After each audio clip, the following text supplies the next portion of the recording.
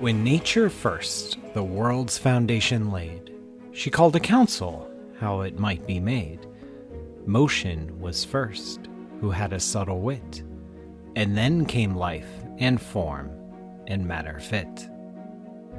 That is the opening stanza in a poem by Margaret Cavendish, a mid-1600s philosopher, pioneer of social sciences, poet, as you realized, all-around genius, the first woman to be invited to the Royal Society. And she understood something about the nature of motion. Motion defines our lives.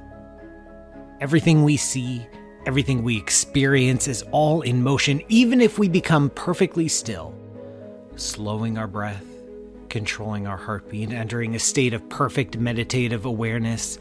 There is still motion. Take a moment with me, just a brief one, to pause, to imagine yourself motionless so you can become aware of the incessant restlessness of the universe around you, the beating of our hearts, the buzzing electrical and chemical signals in our neurons, the flow of blood through capillaries, veins, and arteries, the grinding of our food in our digestive tract, the storage, transformation, and release of energy within our cells, the exchange of oxygen and carbon dioxide in our lungs, the microscopic creatures crawling along our skin. Try not to think about that one too much.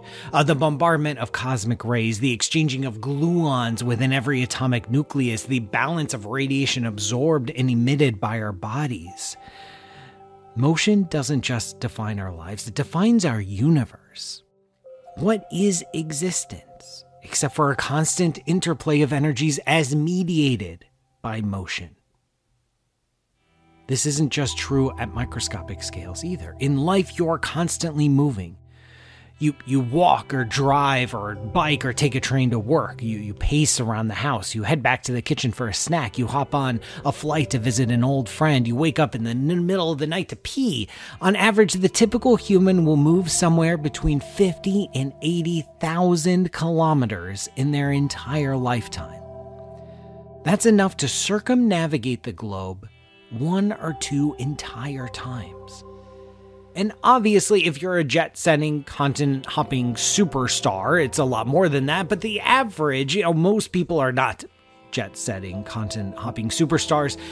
They're much more sedentary than that. But even that, the average still comes up to one or two times around the globe. That's a lot. Way more than I thought it would before I looked that number up.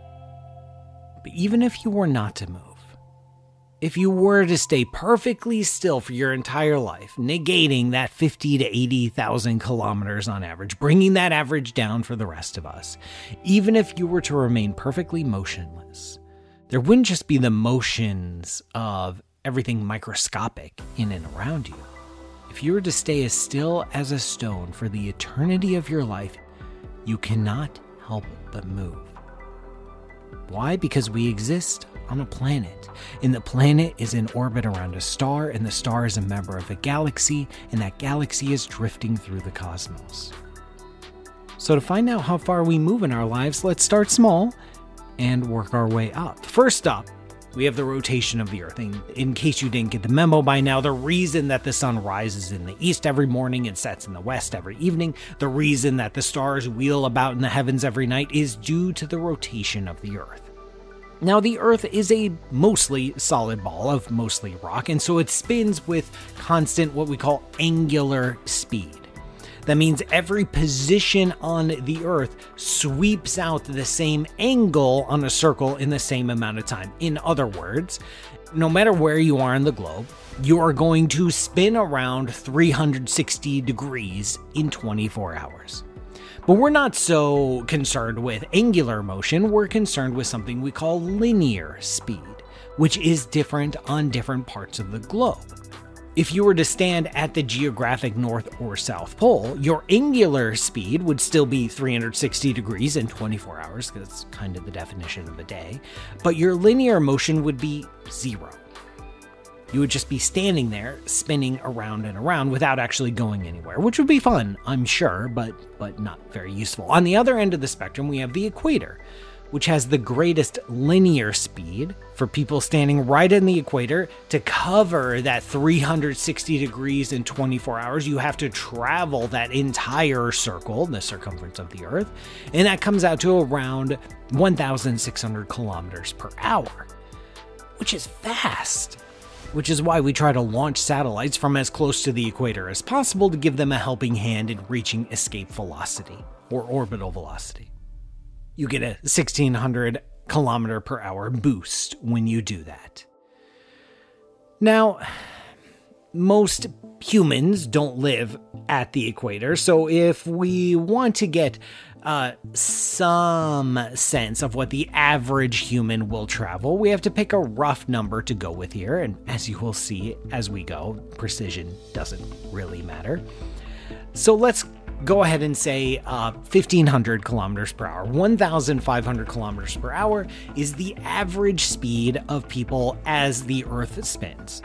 And if we assume that the average human life is, 80 years, let's not dig into that too deeply because that's kind of morbid, that gives us around 700,000 hours to play with, which again, don't think about that too much. Putting that all together, 700,000 hours times 1,500 kilometers per hour gives us a grand total of around, and again, I'm being very rough with these numbers because as you will see, it won't matter, around 1 billion kilometers.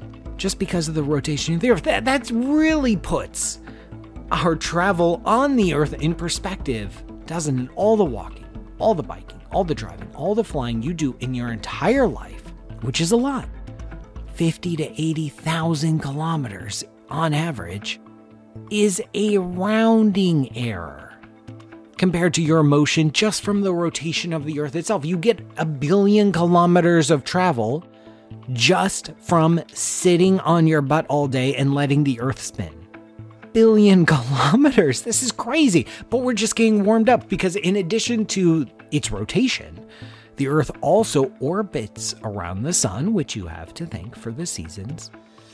Now, once we get up to these kinds of numbers with orbital velocities, we're going to have to switch units because, spoiler alert, things get so fast that kilometers per hour is going to get excessively cumbersome. So we're going to have to switch to kilometers per second.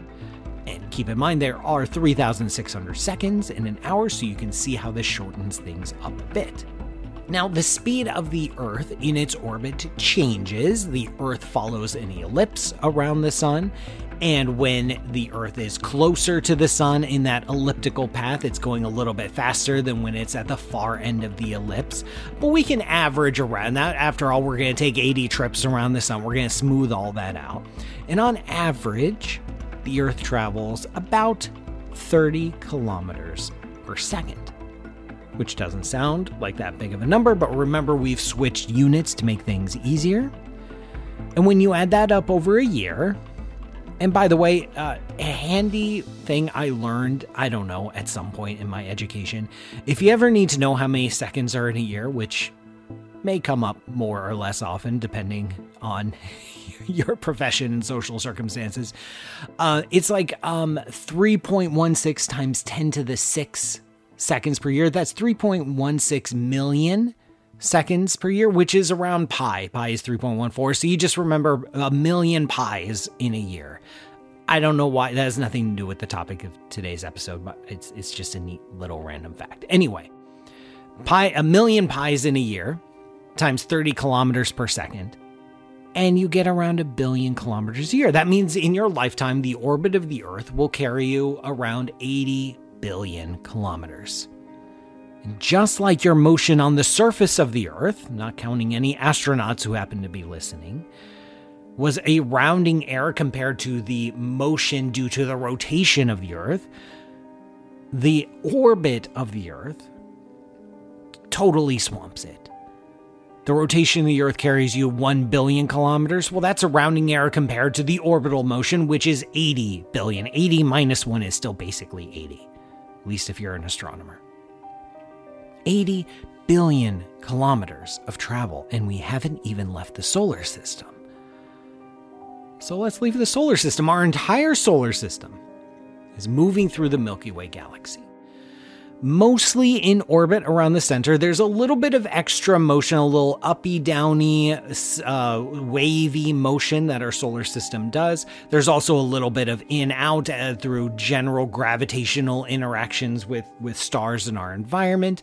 But we don't really need to care about that. That's a very, very small effect. On average, we are orbiting around the center with a speed of around 230 kilometers per second.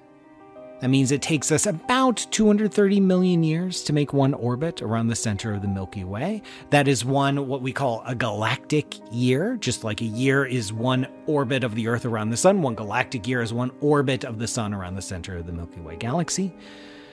To put some processes on Earth in perspective, life appeared on Earth about 17 galactic years ago. And in about 25 galactic years, our sun will die as a planetary nebula. Anyway, over your lifetime, you will barely move on galactic scales, but on human scales, it's a decently big number. 230 kilometers per second times 80 years gives us around 600 billion kilometers. 600 billion kilometers. The entire motion of the Earth's orbit around the sun is about 10% of the motion of the sun around the Milky Way center. We jumped from 50 to 80,000 kilometers for us moving on the surface of the Earth to about 1 billion kilometers for the Earth spinning on its axis to about 80 billion kilometers to travel around the sun. Now we're at 600 billion kilometers for the sun traveling around the Milky Way's center. If we're just talking in broad strokes, and in astronomy that's usually all we get, then all that really matters is the orbital motion of the sun around the center of the Milky Way. You could drop the orbital motion of the Earth, you can drop the rotation of the Earth, you can drop your own personal movements, even for the continent hopping jet setters among you. The most important number here is the total orbit of the sun around the center of the Milky Way, which in galactic terms, in 80 years, barely even registers as movement, but that's still 600 billion kilometers. It just shows how big the galaxy is. And we're not done. We're not done. You see, our galaxy is in motion too. Like I said, everything is in motion from the subatomic to the cosmologic. Everything is in motion in our universe. Now, there's motion due to expansion. We know that the universe is getting bigger every single day, but that's not really the kind of motion we're interested in, because that's due to the expansion of space itself. And from our perspective, it looks like all the galaxies in the universe, well, most of the galaxies in the universe are flying away from us, like we said something offensive. But that's true for any perspective in an expanding universe. You pick any random galaxy in the universe, you travel to that, and from that galaxy's perspective, it looks like all galaxies are moving away from it, because that is not motion within space-time, it is expansion of space itself. So we care here about motion within space-time, so we don't get to use the expansion of the universe to include in our calculations of motion. But even when you take that away, and astronomers have this wonderful, you know how much I love jargon. I just did an episode about weird jargon. Somehow this word didn't make it in. If you take the motion of galaxies, and there's the general expansion, all galaxies on average are getting farther away from all other galaxies. If you subtract that out, there is still motion on top of that. The galaxies expanding away from each other, but going a little bit left because of random gravitational interactions. Going a little right, a little bit up and down. That extra little motion on top of the expansion we call peculiar velocity, because of reasons. Anyway, we're moving. We have some peculiar velocity, some strange speed on top of the expansion of the universe, and that is what we care about. This is difficult to measure precisely, because we can only do this in reference to other galaxies. Like, we're here in the Milky Way, and it's not like there's some accelerometer or speedometer sitting in near Sagittarius A star, and we can just look at it and say, oh man, we're really booking it. We can only tell our own motion by looking at it compared to the galaxies around us. And it's really hard, as you might imagine, to disentangle the motion of the other galaxies versus the motion of our own galaxy. Like if we see Andromeda moving towards us, which it is, we say, well, how much is Andromeda moving towards us and how much is us moving towards Andromeda? A little bit hard to calculate. Anyway, on average, it's around 100 kilometers per second, which notice, this is the first time things have shifted. When we've gone from planetary scales to solar system scales to galactic scales, we've been going up and up and up in speed. But now when we're going to extragalactic scales, it's still fast. 100 kilometers per second is still really fast, but it's not faster than the orbital motion of the sun around the center of the Milky Way. That was all the way up at 230 kilometers per second. There's a shift here because now we are entering galactic and extragalactic scales, and the speeds here, the scales here are roughly the same. It's the same with distances. Like our Milky Way galaxy is 100,000 light years across, and the distance to the nearest galaxy, Andromeda, major galaxy, is 2.5 million. Yeah, that's bigger. That's a lot bigger, but not like extraordinarily bigger. You know, the difference between the size of the solar system and the size of the Milky Way is incomprehensible. Well, Andromeda is just 25 times bigger or more distant than the width of the Milky Way. Like the numbers here are still bigger, but there's this interesting transition once you enter cosmological scales. Anyway, 100 kilometers per second roughly is our motion. And this motion is in the direction of the Andromeda galaxy. We're going to collide in about 5 billion years. There'll be plenty of fireworks. If you're around, make sure you pack the popcorn. And our mutual gravitational attraction is forcing us to merge. It's taken a while, but now it's speeding up, and now it's around 100 kilometers per second. So when you add that to the total, you get around another 250 billion lifetime kilometers. So you, personally, in your lifetime, that will last roughly 80 years, hopefully longer, due to the motion of the Milky Way as we gravitationally collide with the Andromeda galaxy, you will move around an extra couple 100 billion kilometers. So now our grand total of lifetime movement is around 1 trillion kilometers. 1 trillion. 1 trillion. Like we got up here. We got up into the trillions. It's not often we get up into the trillions in anything. 1 trillion kilometers of movement due to our sun just following its orbital path in the Milky Way into the Milky Way on a collision course with Andromeda. We're not done, of course. The Milky Way, Andromeda, and Triangulum, which once again doesn't get nearly enough attention, feel free to ask about it, form what's called the local group. It's the local group of galaxies. Pretty straightforward name. Us together as a group, we are all merging together. And then us as a group is also headed to the Virgo cluster, the nearest cluster of galaxies. It's about 65 million light years away. Then Virgo and all those smaller groups surrounding it, all of us are moving in the general direction of the Great Attractor. The Great Attractor is this point in space that is the local gravitational well of our local supercluster of where it's all merging together. It's currently occupied. The center of that point, the point that we call the Great Attractor, is called the Norma cluster. It's a very, very massive cluster of galaxies. Everybody in our patch of the universe is headed for that point. And then, that's our local supercluster, which we call Laniakea, from the Hawaiian word for immense or bountiful heaven. Our entire supercluster of Laniakea, centered on the Great Attractor, which we are all moving towards, our supercluster itself is moving in the direction of the Shapley supercluster, so there's motion on top of that. We are talking now scales of hundreds of millions of light years of motion that has started billions of years ago and is simply a process of gravity playing out. When you put it all together, you get Patreon. It's patreon.com/PMSutter. It's how you can support this show. You get ad-free versions, sneak previews, early releases. I even chat with you sometimes. It's fun. It's fun when people ask questions on Patreon.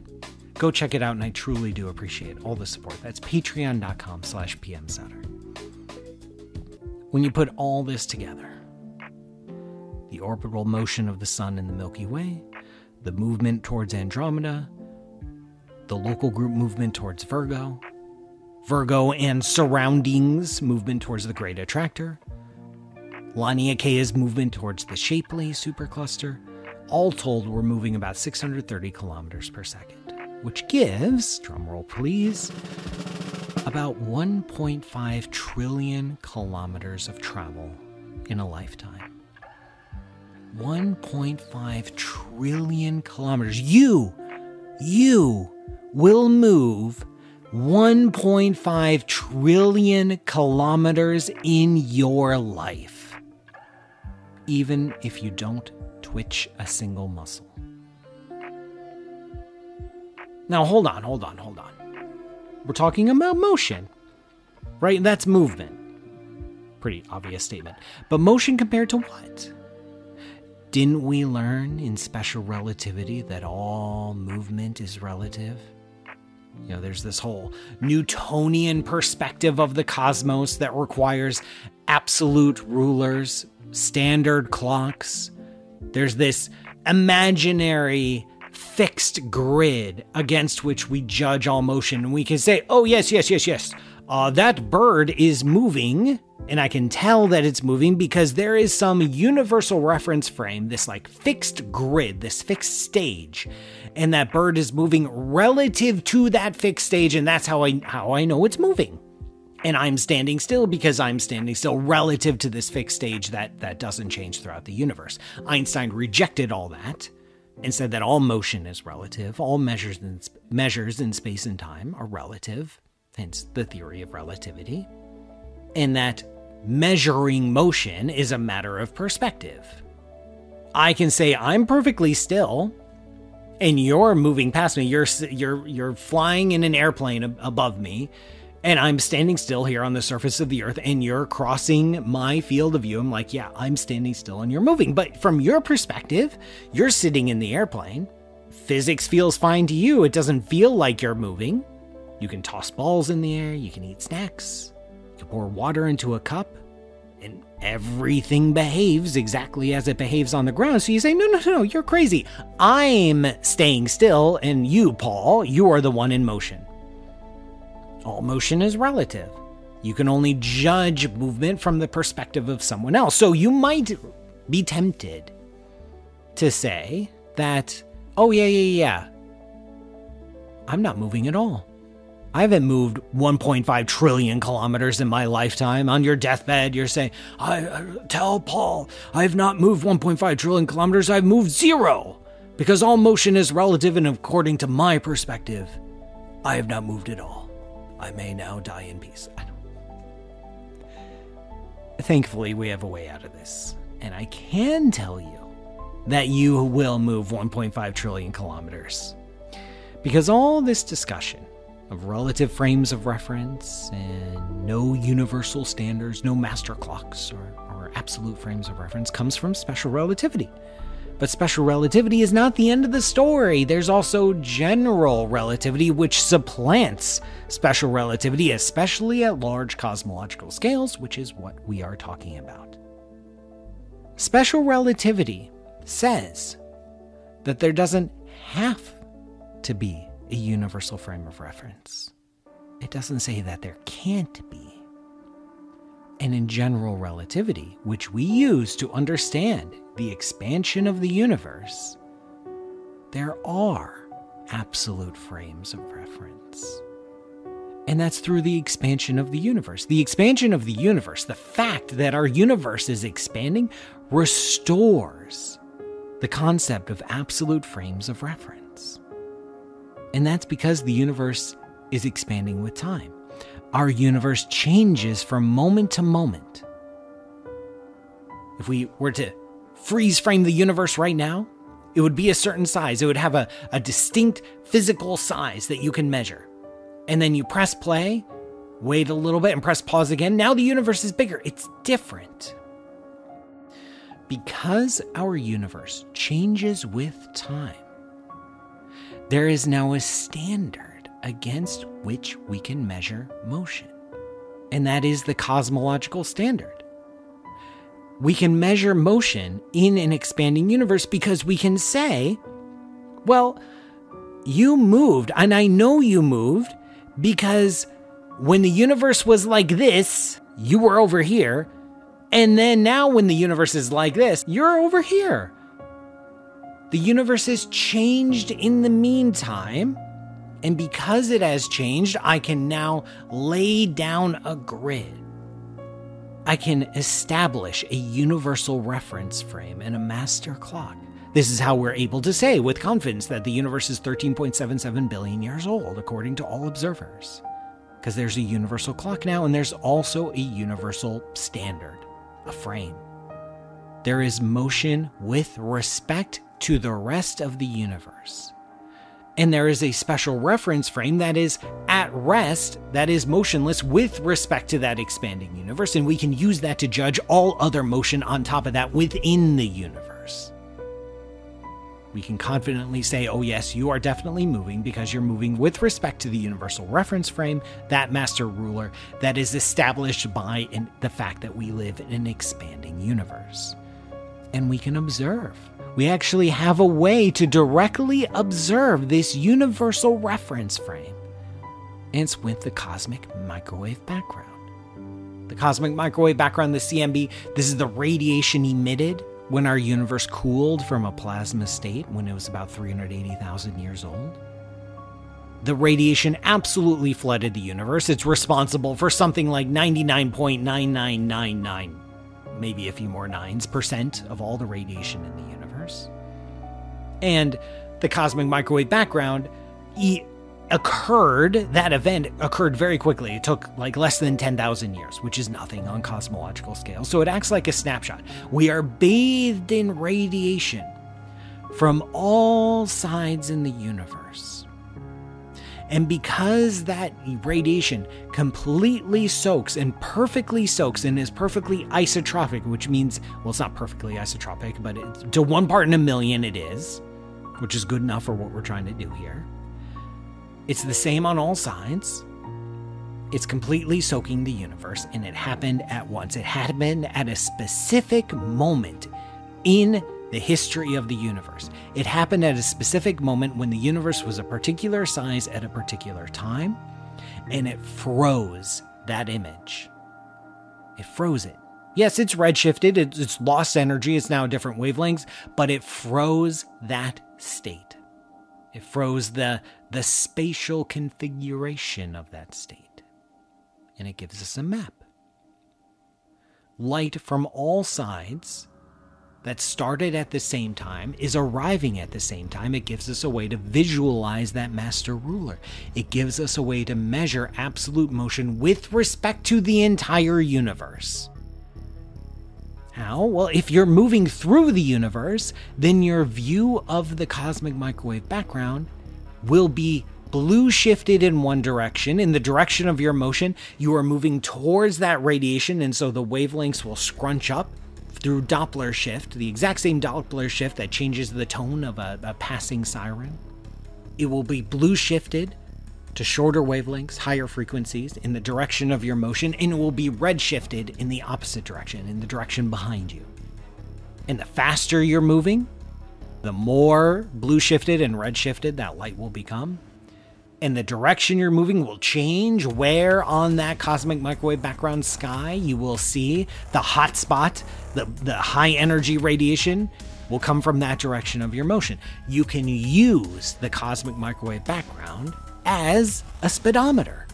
It's crazy. I know I said there are no speedometers. It turns out there's a speedometer at vast cosmological scales. We can judge our motion with respect to the entire universe.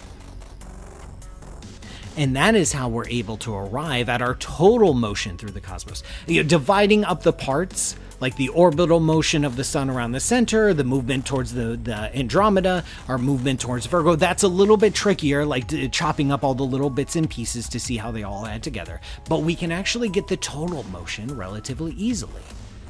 And that's how we get 630 kilometers per second through observations of the cosmic microwave background. And that's how we know that relative to the entire universe, you will travel 1.5 trillion kilometers. But before I go, let me throw in one more little thing.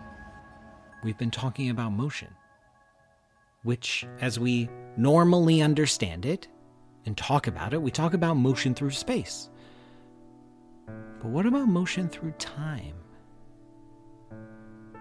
Even when you are perfectly still, even if you were to become at rest relative to the cosmic microwave background, relative to the whole entire universe, you were to stop the orbital motion of the sun, stop the motion of the Milky Way towards Andromeda, stop the motion towards the Great Attractor, stop all of it, and be at rest relative to the universe, you would still be moving. Where? You'd be moving into your own future. We're all moving through time, and that's motion. It's not a technicality. No. Remember what we learned from Einstein? It's not space and time. It's space-time. It's one entity. Motion through space is identical to motion through time. You can measure it. It has a rate, 1 second per second. Sometimes a little bit faster, sometimes a little bit slower.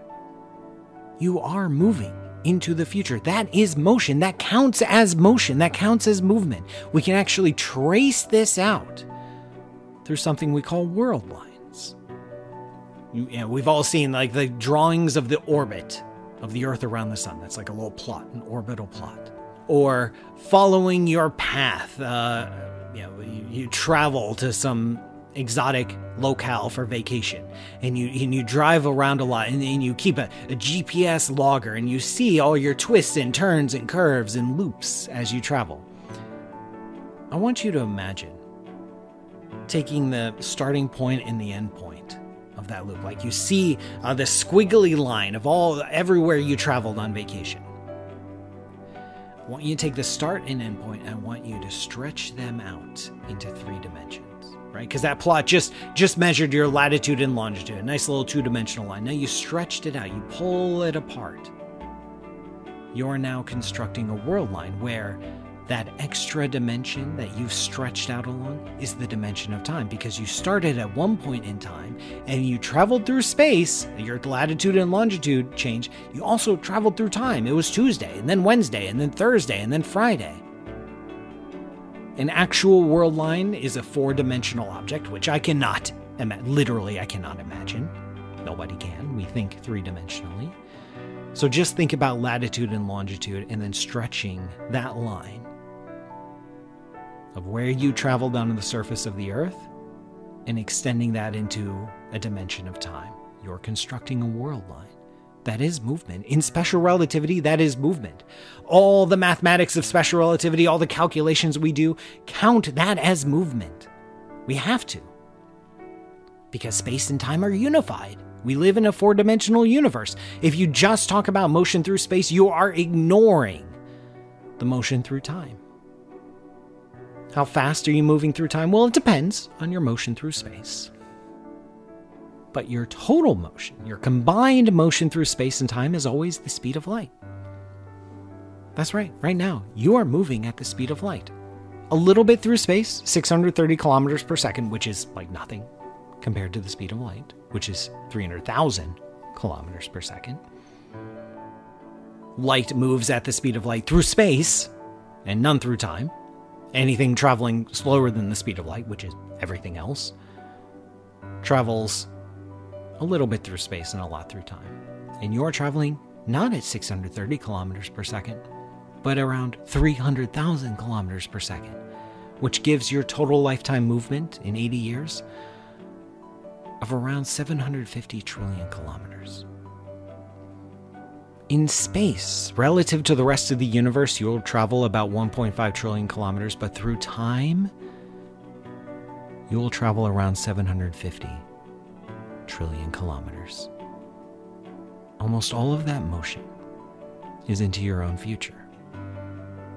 Your motion through space from your travels on the Earth to the headlong rush towards the Great Attractor are almost meaningless. The most important, the most significant, the longest journey you will make in your entire life is to live your life. It turns out that motion indeed has a subtle wit, and there's something deeply poetic about that. Thank you so much to Lise C. on email, who asked the question that led to today's episode. And thank you to my top Patreon contributors. That's patreon.com/PMSutter. We've got Justin G, Chris L, Barbara K, Duncan M, Corey D, Justin Z, Nalia, Scott M, Rob H, Justin Lewis M, John W, Alexis Gilbert M, Joshua John S, Thomas D, Simon G, Aaron J, Jessica K, and Valerie H. Please go to patreon.com/PMSutter to keep supporting the show. I truly, truly do appreciate it. Keep sending me questions. It's #AskASpaceman on social media, or just email me, askaspaceman@gmail.com. You can also visit the website, askaspaceman.com. There's a form there you can fill in to send your questions over. And no matter what, I will see you in the future for more